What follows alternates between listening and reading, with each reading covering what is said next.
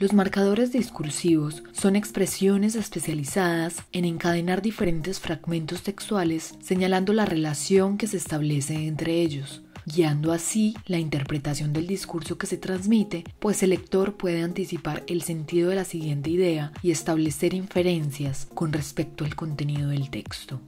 Además, estos marcadores facilitan la cohesión textual. Los marcadores discursivos nos pueden ser muy útiles en nuestras conversaciones o cuando escribimos, porque nos sirven para ordenar el discurso, introducir un tema, añadir ideas, aclarar o explicar, ejemplificar, introducir una opinión personal, indicar hipótesis, indicar oposición, contraste, consecuencia o causa, resumir o concluir o terminar un texto. Inicialmente, tenemos los que nos permiten organizar la información dentro del texto. Entre ellos están los que introducen un nuevo comentario o comentadores. Los que agrupan diversos miembros del discurso como partes de un único comentario, llamados ordenadores.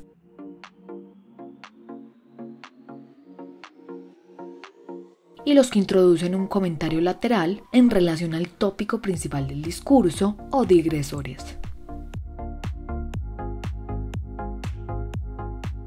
En segundo lugar están los conectores, que son marcadores que vinculan un miembro del discurso con otro previo o con una suposición contextual. En esta categoría hay 3 subgrupos. Los aditivos que relacionan a 2 miembros del discurso con la misma orientación argumentativa.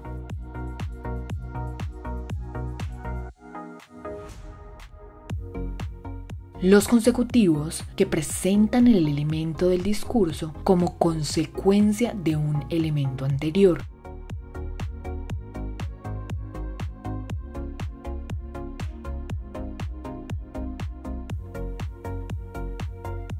Los contraargumentativos que hacen que el segundo elemento suprima o atenúe la conclusión que se pudiera obtener del primer elemento mencionado.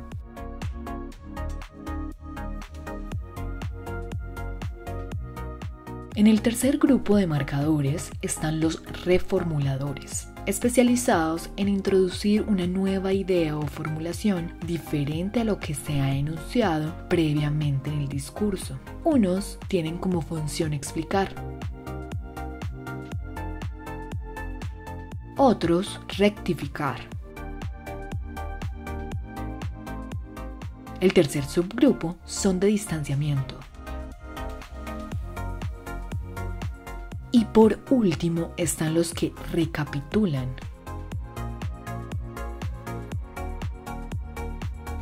Para continuar con los marcadores discursivos tenemos los operadores, que no conectan 2 unidades, sino que condicionan las posibilidades discursivas del segmento en el que se incluyen. Están los operadores de refuerzo argumentativo y los operadores de concreción.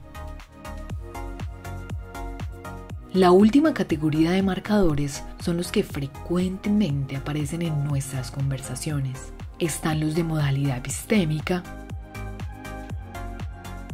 de modalidad deóntica,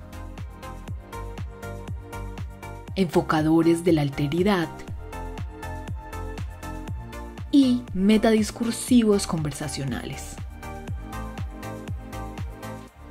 Finalmente, hay que tener en cuenta que cada marcador tiene un carácter polifuncional.